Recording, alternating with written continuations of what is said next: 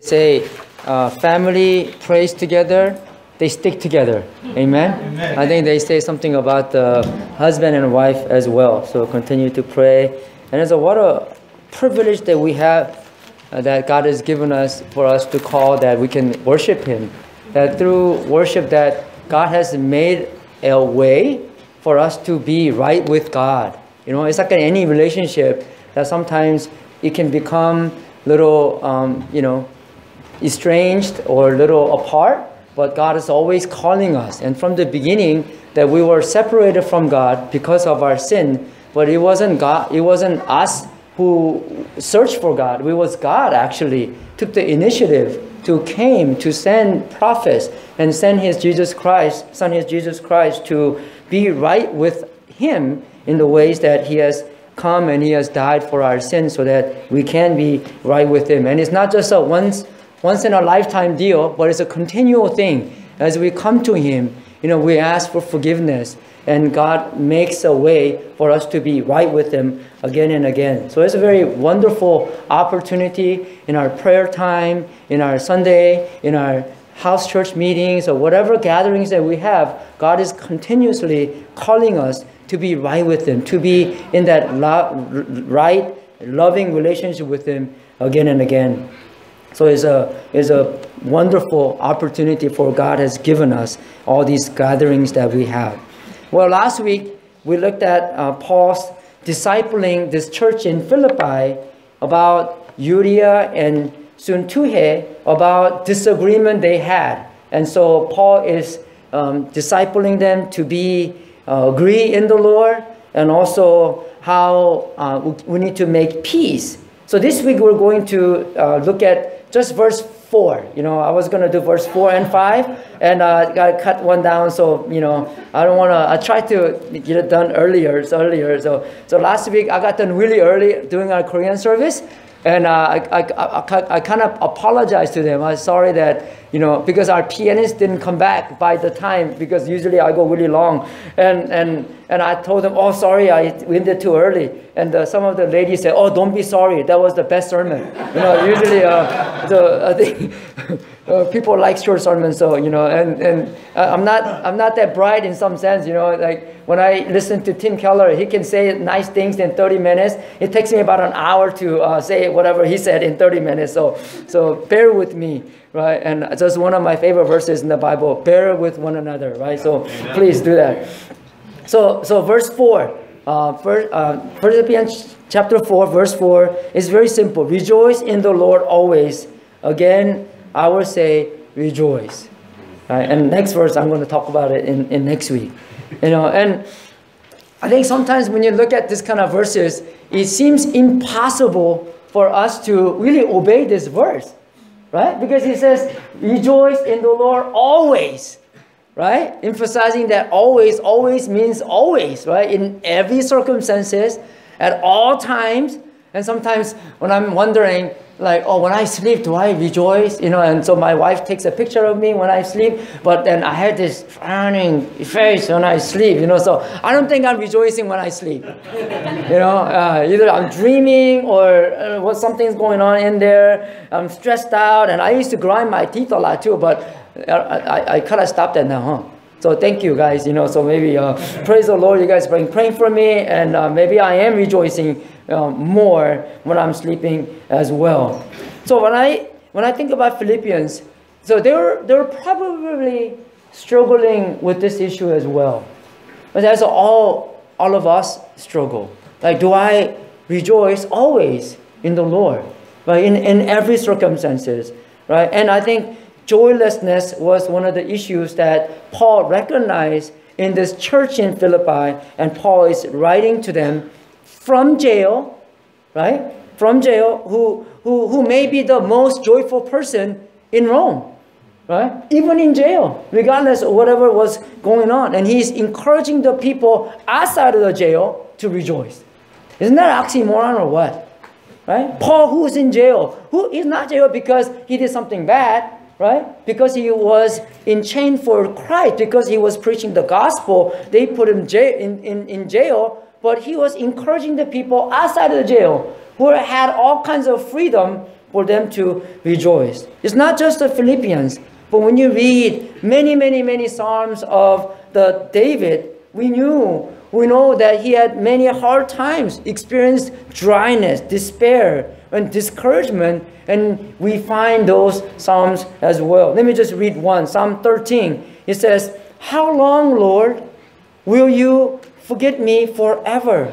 How long will you hide your face from me?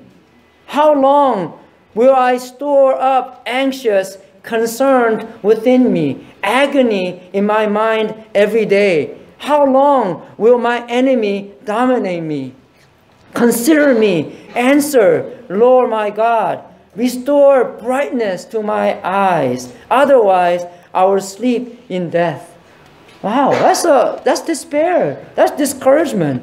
And I heard one of the weapons that devil uses the most is the discouragement. Right? We get discouraged in trying to run the race. Things are not going according to what I think the way it should go, and we get discouraged.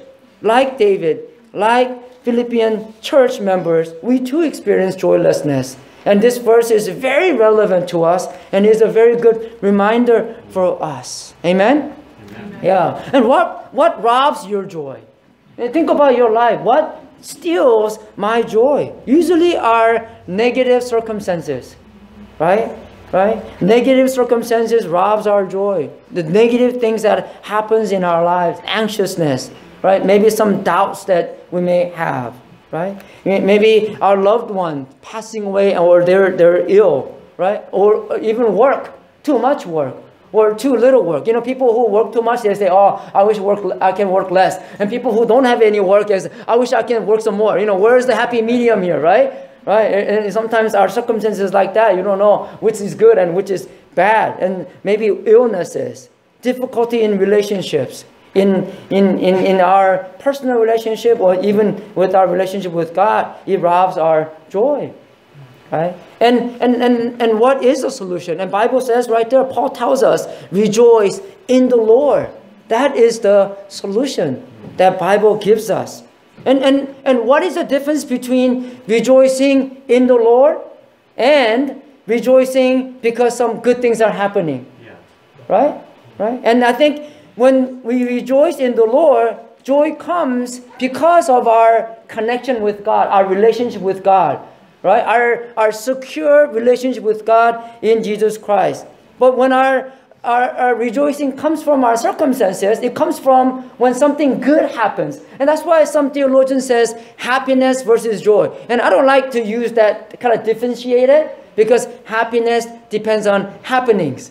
You know, and you know, in some our internal relationship with God, that's not happening too, right? We have a happening in that God loves me. That's a happening, and that happening gives us joy as well. So you know, but it's okay, right? Happening or joy, or you know, even in Spanish, Macarias, that's the same thing as a blessing, or even in Greek, right? Like Macarena, right? When we sing that song, right, a lot, right? So that joyfulness or happiness a lot of times is not based on, right, the joy that Paul's talking about. It's not about that through our circumstances we find rejoicing, but it's our relationship with God, the way God views us, the way God has sent his son Jesus Christ to die for us, for us to be delivered from hell unto heaven.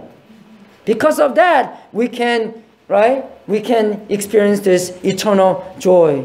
One of the interesting things that I find out about myself when I fast, right? And when you fast, you just drink water and don't eat anything else. And sometimes I wonder, like, because I'm hungry, and when you're hungry, sometimes I can't even fall asleep because you're so hungry, right? And when you get tired and hungry, oh man, that's a bad combination for guys, you know. Right? And when I'm fasting, and yes, I'm praying, I'm reading the Bible a lot and things, then I realize, hey, did my joy come from because my stomach was full? Or is it because I had a loving relationship with God? You know what I'm saying? Right? And so if I had my joy because of my loving relationship with God, it didn't matter. It doesn't matter if my stomach is full or not. right? But when my stomach is not full, why is it that I'm not that joyful? Where is my relationship with God gone? Did it go anywhere? It should be eternal. You should be, right? Or you should be growing at least. But why is my happiness or my joy depends on how my stomach is full or not, or something good things happening or not, right? And so we gotta discern what is the big bean in our lives, BEAN, big bean, what big deals in our lives versus the small deals of our lives. All these circumstances, these are small deals, but in our dealing with God, it is a big deal because our eternity depends on how we do with Christ. What kind of relationship that you have with Christ, it is a big deal for us, right? Our destiny gets to be changed how we have our relationship with Christ. I was sharing this with my son yesterday, and I was telling about big bean and small bean, and he goes, "Appa, make sure you say the bean right." He thought I was saying BEING, big being and small being, and I was saying, no, I'm really talking about bean. Kongi, right? That's our name for Grace's baby. We have a name in the baby. And I think, big bean and a small bean. We have to discern what is the big bean of our lives and what are the small beans of our lives. Big bean is your relationship with God. How much you understand Christ loves you. And the small beans is all these circumstances. Right? Because Jesus even told us how we are faithful to all these little things, right? All the things that God has entrusted us is the little things, right? And so then God will, right, depends on how we do well with the little things, and He will entrust us with the big thing as well, right? And I think example of rejoicing in the Lord is shown in Acts 16 through Paul's life. And it was funny because Paul was actually in Philippi, planting his very church, right? And most people in Philippi probably knew what Paul's talking about, rejoicing in the Lord. Because I don't know if you remember in Acts chapter 16, right? He gets Lydia saved, right? And there was this demon-possessed girl who was able to tell the future. And she was a slave. So her master made a lot of money, right? From telling people about their fortune, about their future, because she had this gift.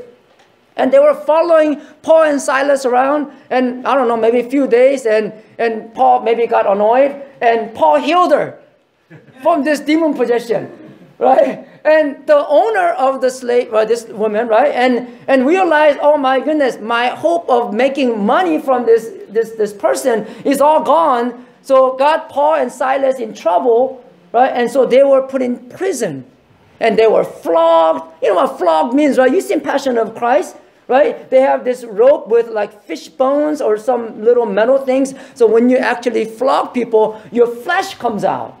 We're talking about that kind of pain thing. They were flogged, right? And they were in jail. And around midnight, do you know what they did? Yeah? They start singing hymnal. They had a Christian concert in the prison. They started the Christian ministry in prison, right? And all these other people are amazed. Like, what are these guys? Who are these guys? Even though they were flogged, even though they're in prison, why are they singing at midnight? I need my sleep. I don't know what they're saying there, but you know what I'm saying? They were in jail, right? Unjustly, and they were praising God. Right? And after that, what happened? Somehow angels showed up, and all shackles were freed, and they were running out in a way, and the jailer wanted to commit suicide, and Paul says, "Oh, hey, stop. Well, we're all here," right? Because he's going to get killed anyway because he didn't do his job right. And so Paul is saying, "No, we're all here." So what happened? The jailer and his whole household got saved. Yeah, through his rejoicing, through him, right, acknowledging and really connecting with this big being, understanding that his relationship with God is not changing. He loves God. God loves him. And knowing that and expressing that knowledge through him praying, through him praising God, right, brought forth much fruit in Paul's life. I'm sure we'll get a little bit of joy when we get what we desire. I desire this, I get that, right? And when you get it, you experience joy here and there. But what Paul is talking about here, and is way beyond of getting joy from our temporal circumstances. Right? It's getting from our eternal perspective, eternal relationship that we have with God. Right? And let's not talk temporal, but eternal circumstances. And that's what Paul is telling us. Don't just think about the small beans, but think about the big bean. Yes, we are sinners in deserving of eternal separation from God. But because of God's mercy and God's grace, God has given us His great salvation for us, which is the big bean. And when we focus on that big bean, that we can rejoice in the Lord always. And that's what Paul is telling us. Bible tells us the wage of sin is death, but the gift of God is eternal life in Christ Jesus our Lord. In Paul, he had this mindset again and again. Yes, many things can go wrong. Yes, many things can go right. But in his mind, my goodness, right? I was eternally separated from God. But due to His grace and His mercy, God has brought me close to Him. God came and God saved me. And because of that great salvation, Paul experienced that he was able to rejoice in the Lord always. Yeah. And that Paul is teaching us. The real joy, right, can be experienced when we know and believe what we truly deserve. What we truly deserve. What our lives deserve, which is eternal separation, God's wrath, and God's judgment. Right? But what we actually received through Jesus Christ is that His grace and His mercy and His love and His great salvation. That's why we can rejoice in the Lord always. Yeah. This eternal truth, was there from the beginning and will be there forever, because Jesus Christ finished His work. And versus temporal life that we have, 70, 80, 90 years of this earthly life, the small beings happen. I'm not saying they're not important, but it's not as important. It's way less important than this big being of our relationship with God. And how grateful we can become. Because we know what we truly deserved. But how God has given us His great salvation. In Christ Jesus, we have eternal life. Regardless, we have bad day or we have a good day, right? Our eternal destination does not change. Right? We're going to be with God in heaven forever and ever. When we get this perspective, when we understand this, when we truly live in this truth, we know what the big bean is. You know what the small beans in our lives, right? It doesn't really matter that much, right? Compared to what we get to do in eternity, right? So the difference between the big bean and small bean is the big bean is the main thing, and the small bean is the non-main thing. And somebody said the main thing in life is keeping the main thing as the main thing, right? And how many times how these small things they can become main thing, then we get all messed up in our lives, right? And our perspective changes, our mood changes, our understanding changes, our knowledge changes, and in the ways that we live out from that messed upness, it won't be very beautiful. It won't be very nice because our perspective is incorrect. Yeah, knowing what we deserve and knowing what we receive in Jesus Christ, we can become the happiest person regardless of our circumstances. Do you believe that? Yeah. Knowing what we deserve before Christ and after receiving the gift of salvation that God has given us, we can become the happiest person. Not comparison to others, happiest person that you can become regardless of any circumstances. I want to show you a little video. It's from the Despicable Me 2, right? And this movie, right? You guys like it, I can tell, Yeah, this movie, in the first part, right? How his life gets changed because of the three girls' life. How they really loved upon him, right? Because this love relationship, this person grew, the villain who stole the moon, right? He does crazy things, right? And he's the villain, he's the bad guy. But somehow he experiences life transformation because of love. as a part one. And part two, right? And he finds this special relationship with Lucy. He gives him, some, and even notice the music, that how it comes out. It's a very short, right? So watch this video. Good night, partner. This was fun. Yes, surprisingly, it was. Oh, and just between you and me, you look much better bald. See you tomorrow.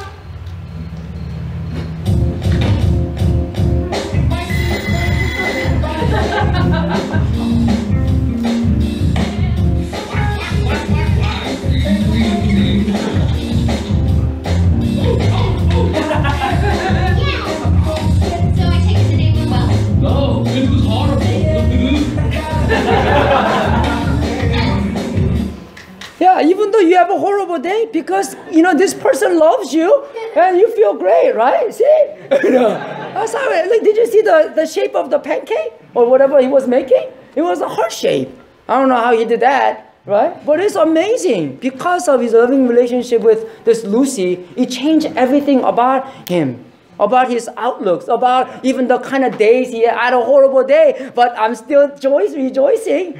I'm still in jail. I got all these bruises and my flesh is all torn out, but I can still praise God because I have this big being in my life. Has God's salvation brought joy into your life? Is it real in your lives? Has the gospel of Jesus Christ impacted you so hard that in all the good days, all the bad days, and all the days in between, those are small beings in our lives, has the love of God in Jesus Christ, which nothing can separate us, brought joy into your life? That is the key. That is the question that Paul is asking right here. Right? Has gospel of Jesus Christ brought joy into your life? Is there any happy song? Is there a happy song in your life that you're singing each day because of what Christ Jesus has done in your life? Right? Not giving what you deserve, but how God has given you eternal life in Christ Jesus our Lord. The gift of God that God has given us. Yeah. Even David writes in Psalm 40, I waited patiently for the Lord. He inclined to me and heard my cry. He drew me up from the pit of destruction, out of the miry bog, set my feet upon a rock, making my steps secure. He put a new song in my mouth, a song of praise to our God. Many will see and fear and put their trust in the Lord. Yeah. And David realized how God has delivered him, right, from pit of destruction, out of the miry bog, and set David's feet upon a rock so that he can make his strides in walking this life. God's salvation brought joy to David. And the question is that God's salvation, right, has brought joy into my life, in our lives? And why is it so many Christians look like that we got baptized in lemon juice? Why is that? Whatever that feels in your heart, when we get bumped to it, it's going to come out. When God fills with our hearts with His great salvation, when somebody bumps you, what's supposed to come out is joy. Come out, it should be graceful. And that's what the next verse is all about. Show graciousness to other people. And they're all kind of related in the Lord, right? Going back to our main text, did you notice the word always? And remember, this rejoicing is not a suggestion, right? It's a command. It's imperative. It's that you must rejoice in the Lord always. Always means always, in all circumstances, at all times. I'm sure we have some dull moments, right? Sad moments, grievous moments. But even in those moments, we can echo with Paul and how he said in 2 Corinthians 6:10, he says, as sorrowful, yet always rejoicing. Some other version says, as grieving, yet always rejoicing. Amen? Amen? And it's not ignoring those sad moments, even though you're super sad inside, like you're just putting a fake, smile and stuff like that. It's not like that at all. Right? I'm not talking about you can ignore those sad moments, but always thinking about the great salvation God has gifted us. God has granted us through the sacrifice of His Son, Jesus Christ, how He has brought us out of this pit of destruction, to set my feet upon a rock of Jesus Christ, making my steps secure and possible, putting a new song in our mouth, in our hearts, a song of praise to our God, so that we can think about the salvation. We can think about the big being. Right? And you know, several weeks ago, I saw Hamilton and Elizabeth, and I know some of you guys know what's going on with their baby in the womb, and he needs 2 surgeries as baby comes out of to the world. But one thing I noticed about them is that, man, they still maintain this joy. Yeah. And knowing that I'm going to preach this sermon one of these days, right? Because I was going to Philippians, and I know, man, I got to talk about that. Because they really maintain the joy. It shows in their face. It shows in their, their lives, in the ways that they do their life, and the way they serve and love one another and their community. It's amazing that we got to actually see how this lived out in Hamilton and Elizabeth's life. Yeah. And can you imagine if all of our lives were like that? Regardless how difficult, how suffering, or how happy moments that we go when we are living under, right? But then because of our focus on the big being, our focus on the great salvation that God has granted us through the sacrifice of His Son, Jesus Christ, right? That what we deserved was eternal separation, but what God granted us was the great salvation, that we get to be with God forever and ever in heaven. With God, right? Would we not able to rejoice like Paul rejoiced in prison, in doing mission trips, in difficulties, in sufferings, focusing on his mind on God, accentuating the work of Jesus Christ? I just imagine our community of faith was like that, right? How much more winsome there will be in the world. How people in the world will look at us like these crazy Christians are crazy, because even though they are walking in the valley of shadow of death, they don't fear evil, for they know at least what they say is God is with them. Wouldn't there be a great testimony in our lives to tell the whole world of what kind of great salvation we have received from God, that these small beings in our life, that's not important, but this very, very important thing of our lives has overcome all these little happenings in our lives for the glory of God. They're giving us the right perspective, right fuel, right grace, right understanding that God can move us, make us, and mold us to be rejoiceful, be rejoicing always in the Lord, regardless what kind of circumstances that we go again. That's why Paul says, rejoice in the Lord always. Again, I say rejoice. Right? Again, I say rejoice again and again. How do we do this? Right? I think the application is that we need to memorize one of those verses that talks about what we deserve, but what God gave us was something great. And that verse for me is Romans 6:23. I read to you earlier.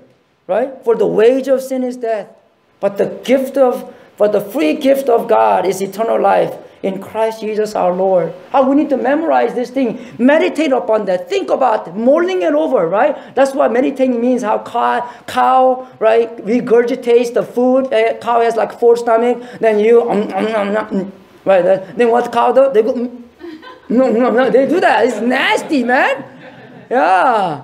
And they do that. I don't know how many times they do it. That's what it means to meditate. And the word meditate, medicine is the same thing. Kind of the same root of that. Right? How that can keep us rejoicing always. Remember, memorize these verses for you to be focusing on the big being that God has given us. And I can surely that we can rejoice in the Lord always, knowing that this is a command that God has given us. And He's telling us how we can rejoice is in the Lord, in all circumstances, in all times, right? I pray for all of us, allow this verse, right, to come in our flesh, right? How the Word became flesh, how this Word can come inside of us, come out of our flesh, so that we can surely rejoice in all circumstances for the glory of God, to this dying world, to show us what life can be in Christ. Amen? Amen? Let's pray together. Would the ushers come forward?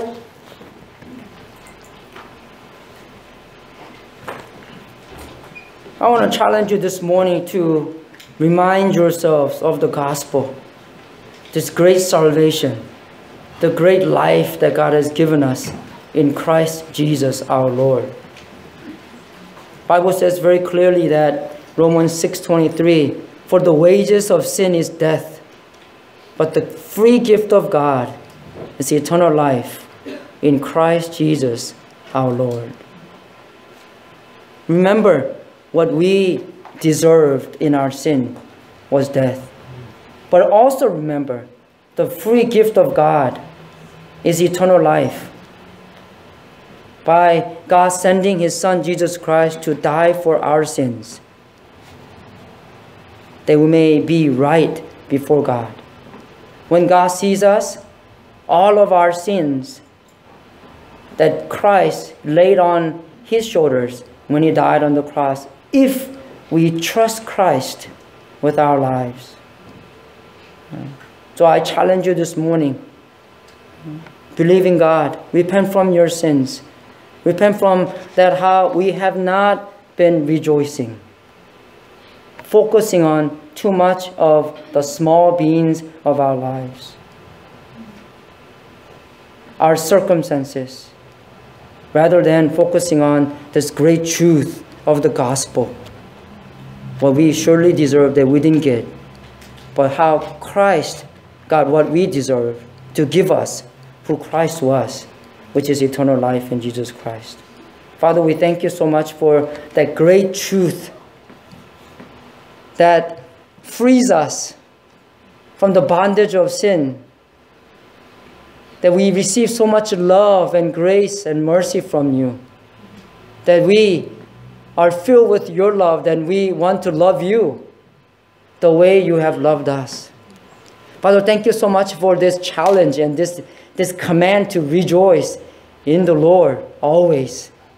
And we confess that our life is not always joyful.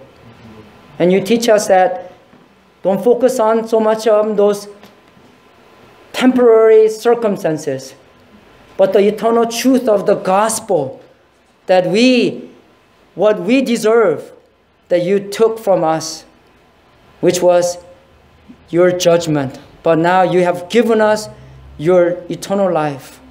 And we thank you so much for that. And as we focus on that big being, surely we'll be able to rejoice in the Lord always, in all circumstances, and in all times. Reign in us with that truth, Father. May that word, your word, come out in our flesh in living a joyful life. May the world around us be astounded by the ways that we can live this joyful life. In